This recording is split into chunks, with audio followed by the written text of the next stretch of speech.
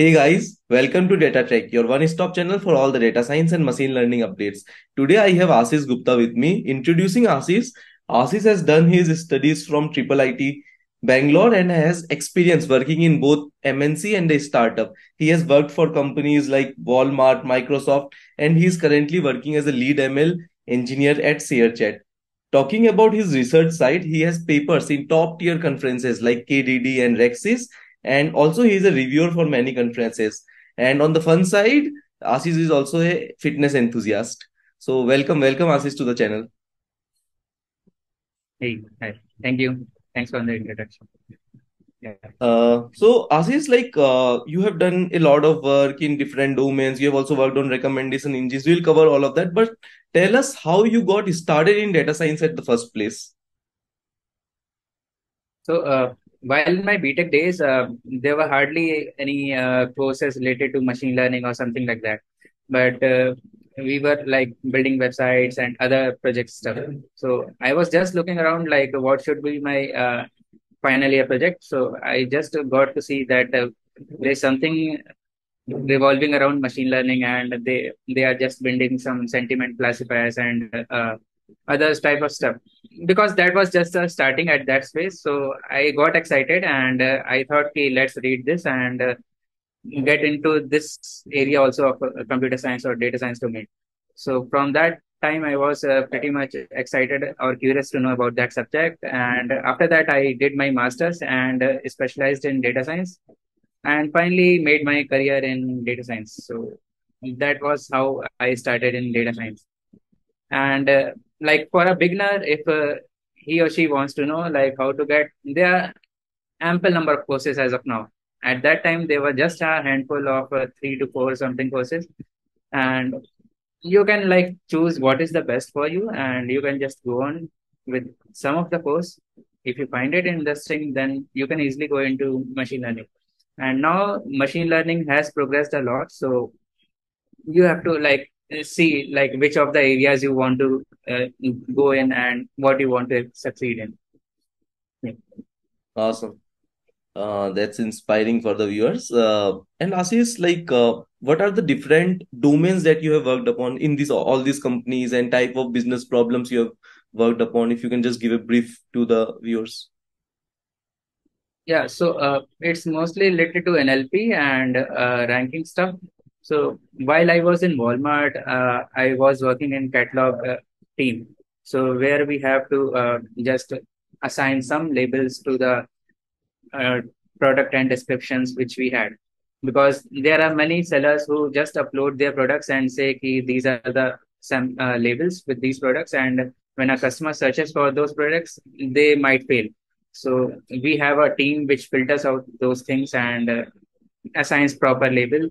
Also, we had a sequence labeling task and multiple other, since the data is not properly supervised. So we had clever ways of how to deal with the data and how to tune it to our algorithm.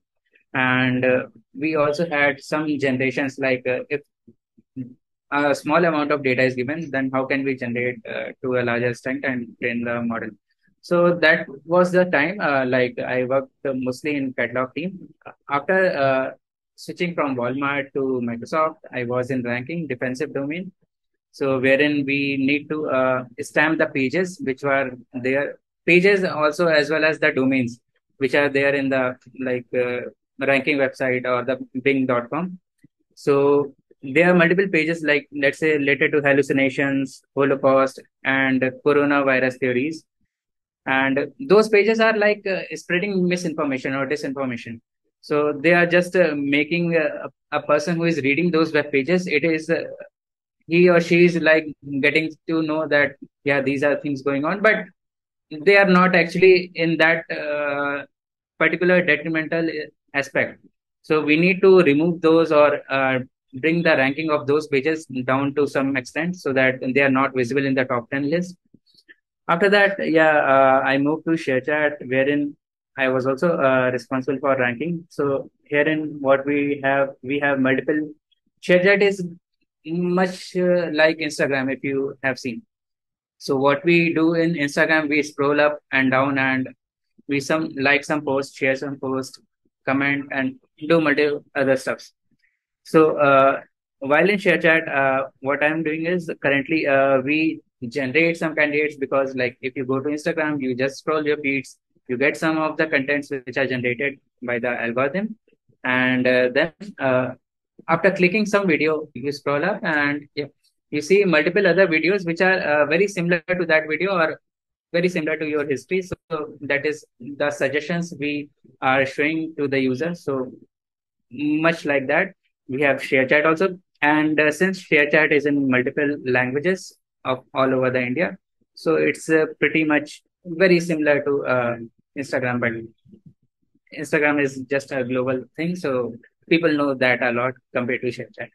ShareChat is an Indian name. So these are the types of work we did a lot in my journey. Yeah, very interesting. So you started with e-commerce domain, then you moved to the search domain, and now you are in the social networking domain. You have seen it all. You have done Right. NLP, you have done ranking, retrieval, recommendation system. So truly inspiring. So since you have worked in all these various ML techniques, and also you have some research papers. So tell us about your research journey. What you published? How was it? Like starting from thinking that this is a publishable idea to like doing the like writing research and publishing it. Finally tell us the research journey of it, how that process worked. Uh, During my college days, like in the last semester, people either used to do internship or thesis. So I opted for thesis just to get to know like how the things work and go deep into a particular topic. So I was interning with VideoCan, and therein like my mentor was Manish sir, and I did like at that time my research or the thesis topic was like recommending answers from a particular video. So given a whole chunk of video, we and that was basically the videos related to educational background. So for a particular educational video, if you see, there are approximately 1 hour or more than that type of lectures from NPTEL, Harvard, Stanford, and other sources. So if a person needs to know about some topic, or if he or she has some question, he don't want to go into that whole particular video. He just want to type in a question and get some chunk like from where and what, like start to end, where it should be my answer and what should be my answer. So that was the main goal of our thesis. So for that, I wrote the like we got some better results, and at that time it was pretty new. Now you can see that is also happening in YouTube. So we wrote paper, and at that time I was not knowing ki, these are the conferences and these are better conference and these are not good.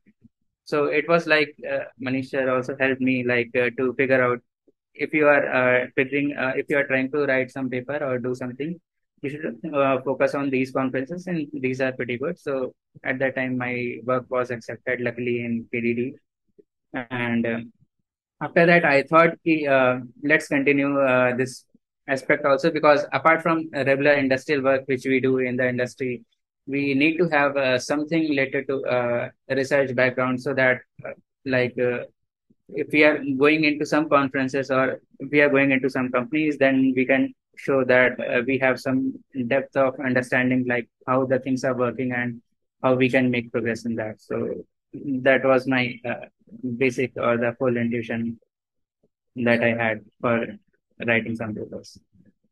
Awesome. And tell us about the process as well. For example, someone wants to write a paper about some particular topic where they are getting good results. Usually what happens in the paper, you have to give a lot of references as well of similar work and all. So how can one find the most relevant papers related to that work?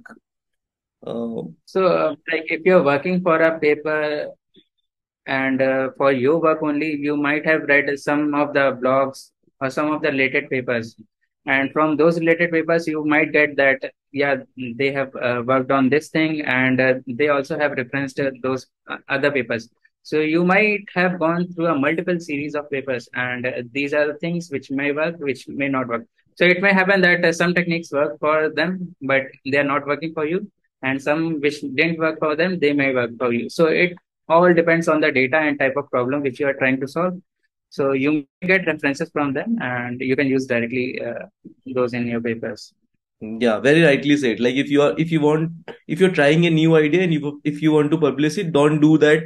First build something and finally think to write a research paper. But let the research be throughout in the process. So you know which paper has done what, and it doesn't happen that you end up reinventing something. You know what are the things that people have already done, what works, what doesn't work, and where you can contribute to some novelty. And while writing the paper you can actually give reference to all those things because you have already read those things and you have an idea. Sure. Correct. Correct.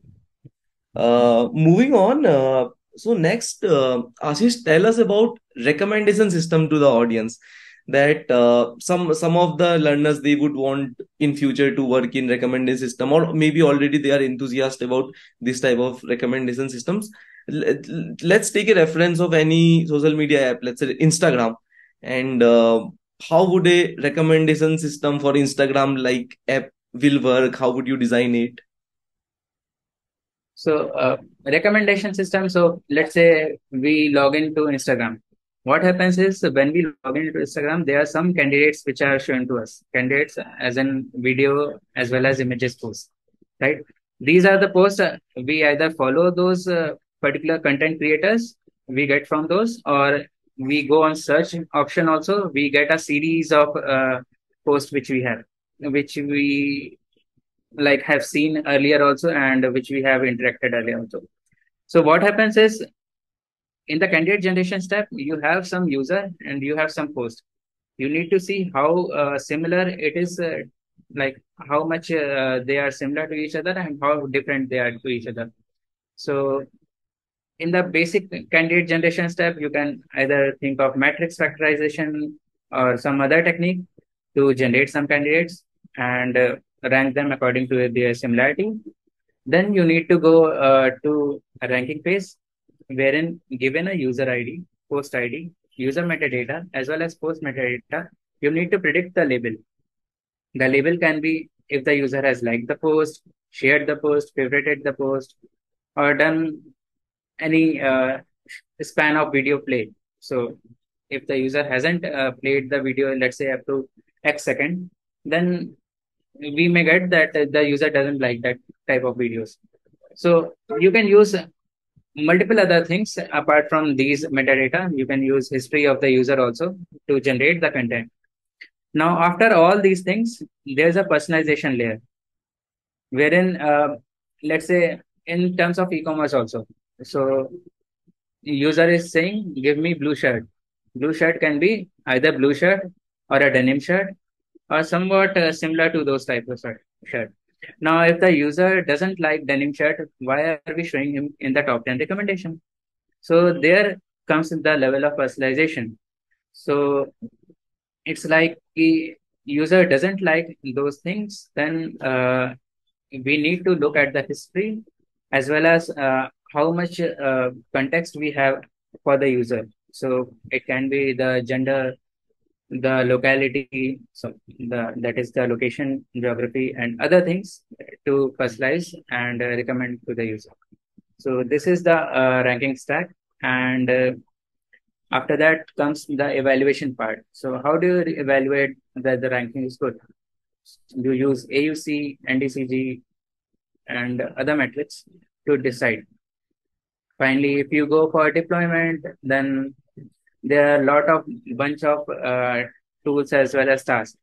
So deploy via Jenkins pipeline and then host it into do a load test whether that particular model can handle that type of load or not, and can that be deployed on the server also, because server has also a cost involved in it. So you either if the model is too large, then you go for compression, you use adapters, you use mixture of experts. So mixture of experts in this case is like we have multiple heads. So we have a like head, share head, as well as other heads. We can't use different models for all these, because if you use different models, then it will be difficult to maintain and it won't be scalable. So we use multiple heads and we try to fine tune on these heads and finally combine them via some weightage and predict what is the output. So this is the whole thing which we generally do in our recommendation system. Got it, got it. Very interesting. So there is a retrieval phase which will retrieve the candidates. There is a personalization phase where we will do the ranking that out of these candidates, how to rank Exactly. them. And at the end, you do personalization as well as diversity thing. Can you tell us the difference between ranking and personalization? So ranking is on based of what the user and post are given. Hmm, So just to say whether the user will like that post or hmm, interact with that post or not, hmm, 1 or 0, hmm, right? hmm, And personalization comes when the user doesn't want to see those items, but it is because your candidates are generated in such way, and the user is saying that, like your ranking system is saying that these posts are good, these are bad, these are good, these are bad for the user. hmm. But at the end of at the phase of personalization, you see the user history as well as its other data to decide like these items should be shown on the top, these should be shown at the bottom. So that is personalization, as well as we include diversity also, because we don't want all the items to be same or all the posts to be of the same manner. So yeah. So is personalization, does it mean that post ranking we want to remove some of the content or boost it Yeah, down in we case? just want to change or shuffle ranking And why we want to do according that? to you. Because user has already seen some stuff or user is no more interested. User has already seen also, user might have not interacted with these types of posts and interacted with some other type of posts. So he may like those posts a lot. So it's like that. Got it, got it. So there is retrieval phase, ranking, and then personalization, addition of diversity. And once you have done that, you evaluate the model and finally load test and deploy it. Correct. Awesome, awesome. This and how the much retraining continuously is needed in these models?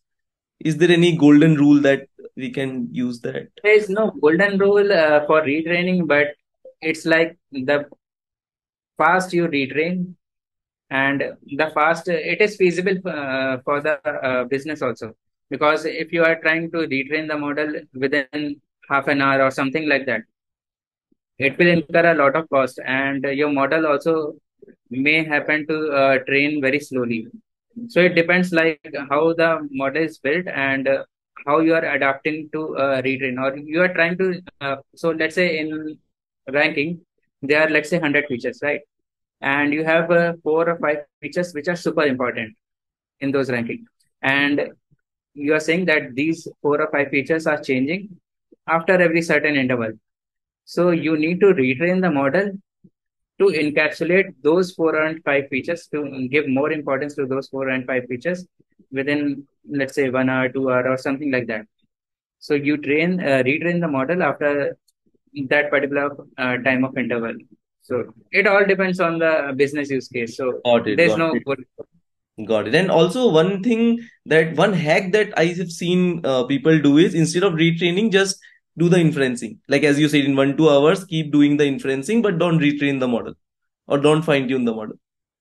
Yeah, we can do inferencing, and but we can just it's like a agent. You see, you the more you explore, the better it can be. It's not a golden rule, but if you try to explore and you try to retrain a lot after some time of like some interval, then it may happen that your model is learning new embeddings, Got it. and it's also giving out the better representation as well as better ranking. Got it. So Got it. Got it. So features are continuously changing. We can keep doing the inferencing with these change features, but it's always good to retrain the model to learn new patterns. correct. Yeah. Got got it. And with these all LLMs making a lot of noise like ChatGPT, BART, Llama 2, and all those things, tell us that how much of these LLMs can be used in recommendation system? Like I know many people are using transformer based ranker retrieval, but does that knowledge of the LLM can it be used in recommendation system in some way? I'm not sure about like LLMs making a lot of progress in ranking.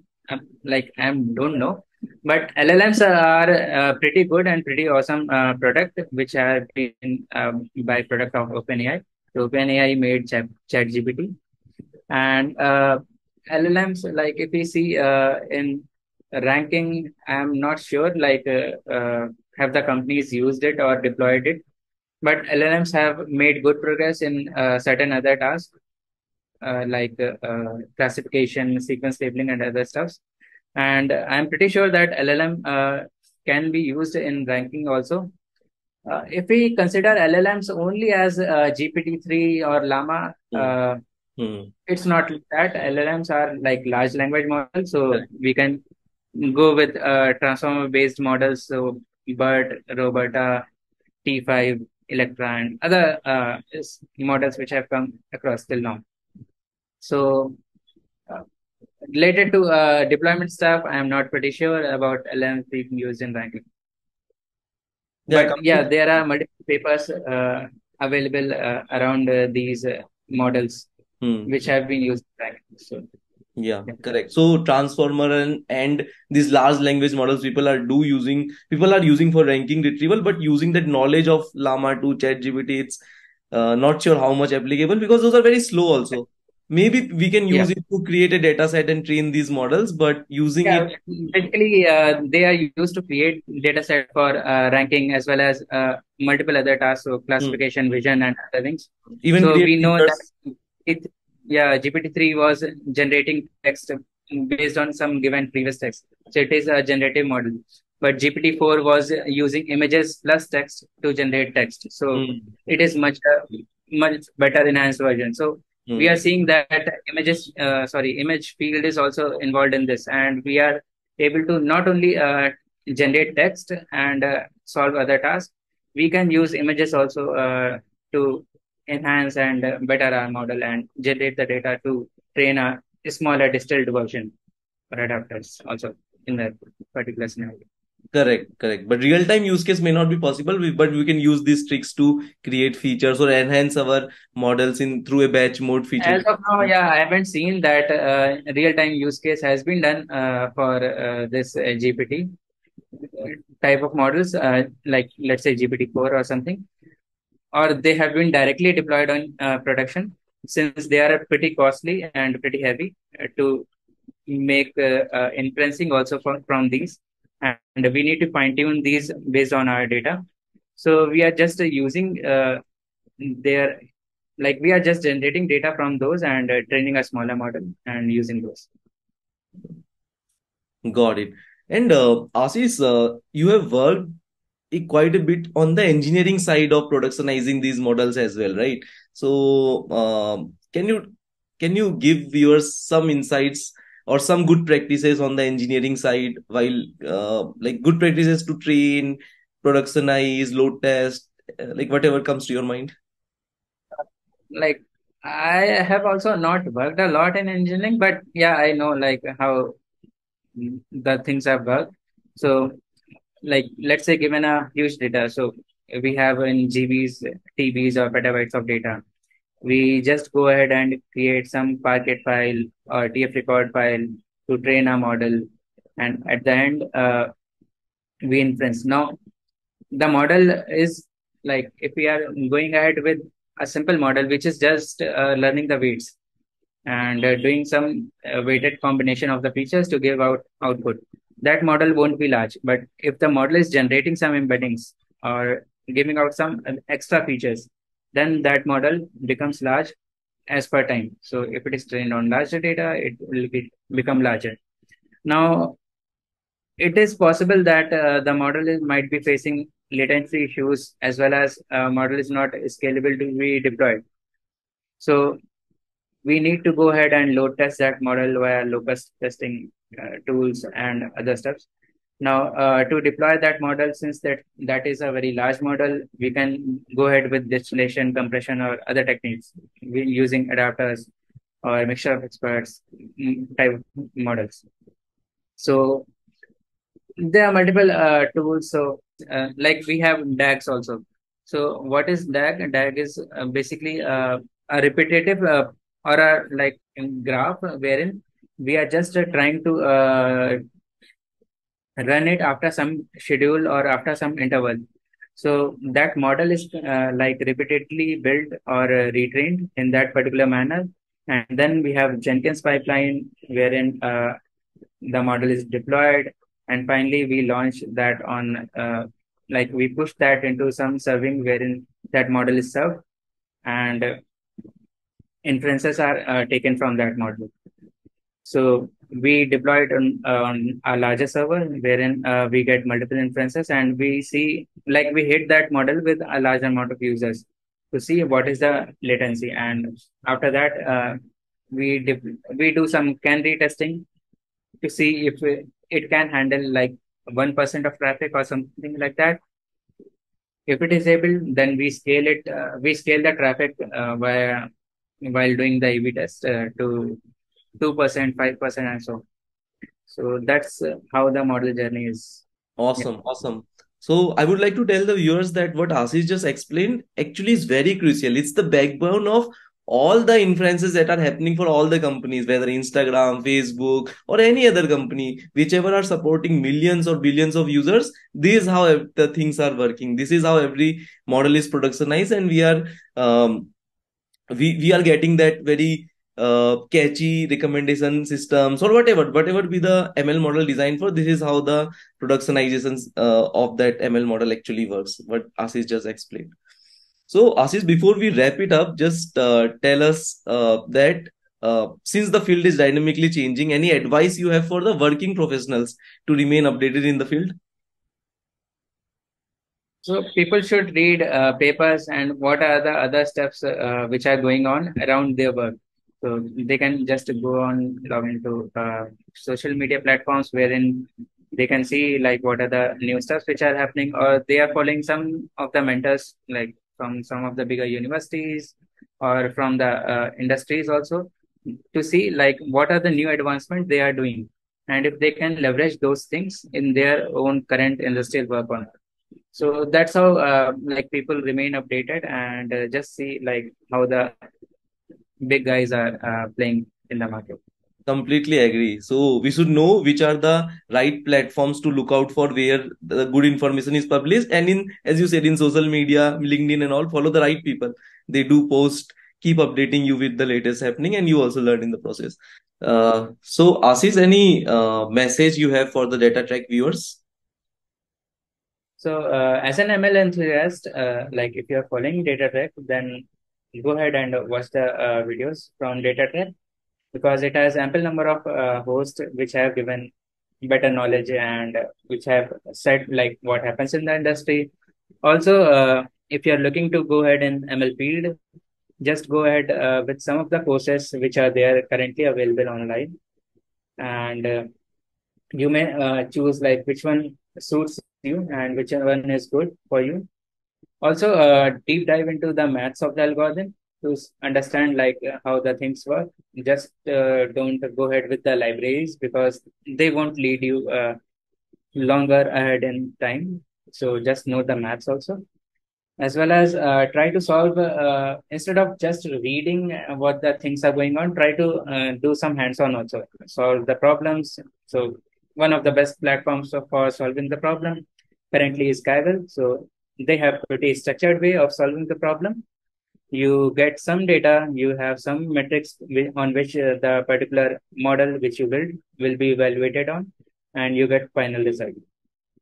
By this you will get to know like what are the different types of problem which are there, as well as like what are the different techniques which you are building. You can go into the discussion forum also. There you get to know like these are the better techniques which you can use in your while building a model. Also, just in the whole ocean, don't stick to one thing. Just keep on trying multiple other things and see what the things are there which you like doing, and finally go in depth of those things and gradually proceed in your career.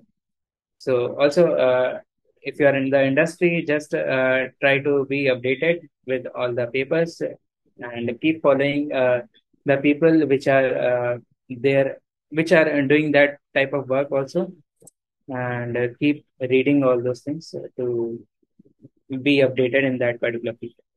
Yeah. Thank you. Thanks, Ashish. Yeah, and in DataTrek channel, we keep making videos on the most industry related problems. So you can find a lot of industry problems there, interesting projects, and so on.